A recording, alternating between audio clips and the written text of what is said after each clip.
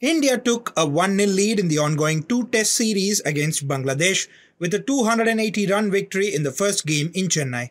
Local boy Ravichandran Ashwin was the standout performer with a century and a 5-wicket haul at the M.A. Chidambaram Stadium. Ashwin has been a great servant of Indian cricket with the ball in Test cricket.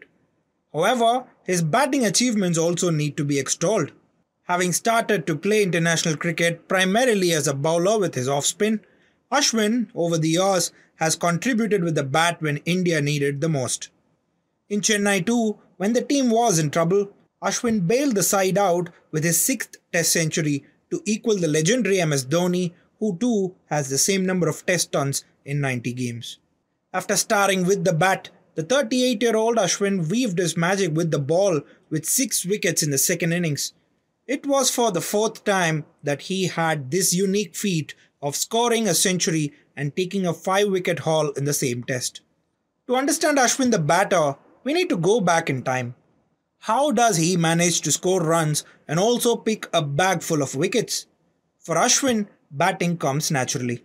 As a youngster taking up cricket, he started as an opening batsman and later switched to become an off-spinner. The early days of taking up cricket to be a batter have certainly helped him. In Ashwin's words, bowling and batting are very separate sports in the same game. One is done consciously, the other one is done subconsciously. So for me, to compartmentalize both has taken its own due. I make a living by bowling, so bowling comes first. Batting is something that comes naturally, but I have focused my thoughts on batting over the last few years. Ashwin as an all-rounder does not get much credit, which is unfair. He is one of the only 3 cricketers with more than 3,000 runs and 500 plus wickets in tests. The other 2, Shane Warne, did not have a single 100 with the bat, while Stuart Broad had one 3-digit score. So Ashwin, with his 6 centuries, certainly is a better player with a bat in his 3-man elite club.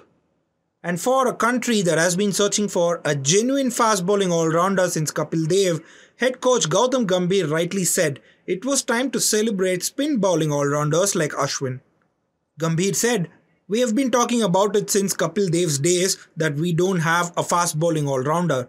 If we don't have one, we don't have one. But look at the spin bowling all-rounders we have.